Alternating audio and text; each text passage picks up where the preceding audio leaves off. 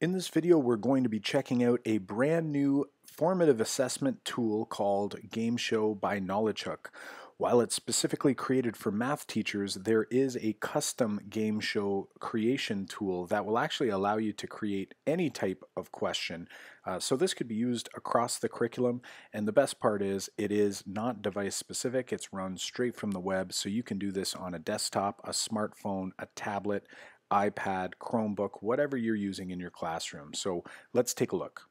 The first thing you're going to need to do is create a free account. There is a couple fields to fill in here, your first name, last name, a few things like your username. They do ask you for a school email address, and that is to ensure that a teacher is actually registering for the program. I'm not exactly sure how they tell whether your email address is a school email address. What I'm thinking is it just checks for common domain names like Hotmail or Gmail, and it disallows those types of emails. So in this case, I'm using my Simpatico email address, and as you see here, when I press the continue button, it's actually going to give me an error. So I'll have to go back and actually put in my board specific email address. Now the next step is picking course selections. First off, you're going to pick your province. If you're from Ontario like myself, you've got actually free content that you can use. If you're from somewhere else, you may not have included content. However, you could still utilize the tool to create your own game shows. So those in Ontario are definitely going to have a huge advantage here. But talking to the founders of the company, it sounds like they're trying to add some content and try to align it across different types of curriculum over time. So definitely check back on that. For me, I'm a grade 9 teacher, but I'm going to pick all the grades just because, you know what, I want access to all of those different questions. Like here you can see this is the first class, which is grade 7. If I go up to the top of the screen where it says class 1, from the pull down menu I'll be able to pick the different types of classes. For Ontario teachers, so again, if there's included content like you can see here, you can actually customize these game shows. You can rate it, and when I actually go to view or play a game show, I'm definitely going to need to confirm my email address before I can do anything else. So definitely make sure you get that taken care of before you want to actually run a game show in your class. Now, once that email is verified, you'll be able to actually view or play a game show. In this case, I'm going to just take a look at a current game show under the view option, and you'll notice that I'll be able to actually add to custom game shows. So you could go through any of this content and actually create your own game show by just basically adding different questions to your own custom game show. You can actually clone the entire game show and go in and edit the type of question itself. So tons of great things on the customization side. But again, if you're just looking for some quick content, you want to work with your students and give them a fun interactive way to review some content, you can just hit the play button on one of these game shows. You'll notice on the end timer option, I'm not a big fan of timers, but in this case, once 75% of your class is done, that timer will begin. So if you're like me, I usually put something like 4 minutes. So once 75% of the class is done, that 4-minute timer will begin. I don't want my students to feel pressured. Once I run the game show, you'll notice kids are going to go to playkh.com, and they're going to enter in the game pin that you see on the screen. So in my case, the game pin is Mint82.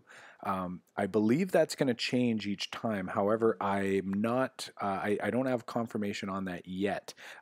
Tomorrow will be only, I guess, the second time I'm using this tool. But I definitely wanted to share that with you.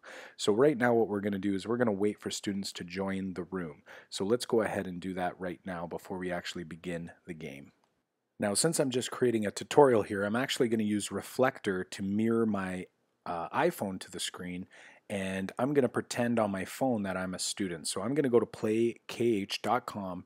I'm going to type in that game code or that game pin, which is Mint82, and you'll notice that the students just have to enter their name. They don't have to create accounts, and they can even select an avatar. So trying to gamify it a little bit here, it looks like, which I think is pretty fun regardless of the age. So now that I've clicked the join button, you'll notice that Kyle Pearce has joined the room, and it tells me on my phone that I'm in. So now all I'm going to do is just rearrange my screen a little bit and then start the game to begin. So the first thing I notice on the student side of things is that the view and the actual user interface looks very friendly. It's got kind of a minimalistic sort of approach. Question the colors are pretty bright and modern.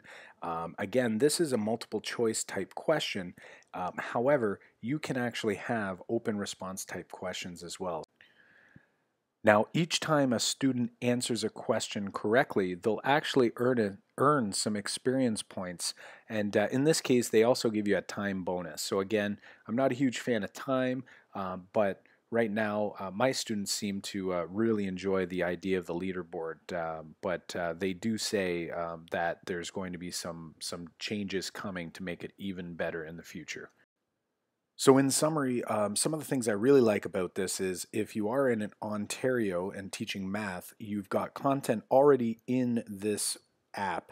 Unlike other programs like Socrative, or if you're even using Google Docs and or Google Forms, and you have to create your own content.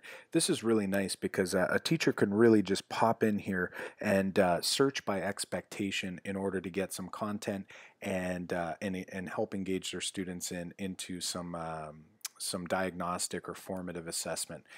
Again, you don't want this to be your summative assessment, so to speak, but I've heard that some of the other content that they have in here, including some of the homework features that they have or practice problems, you can actually go in and students can actually upload solutions. So lots of cool things coming from Knowledgehook. It looks like I'm really excited to see what they do with this. So again, if you're an Ontario teacher, especially if you're grade 9 applied teacher or a grade 9 academic with EQAO coming up and standardized testing, definitely jump in here, take a look, and again, make sure if you're in another subject area or from a different part of North America, jump in and create your own custom game show. You're going to have a shell that actually is more powerful than what I've seen in Socrative. So I'm definitely going to be using this for some of my own custom clicker type quizzes online. So have fun with it. Leave us a comment. Let me know what you're thinking about it, and if you've seen any other really cool systems that are out there currently.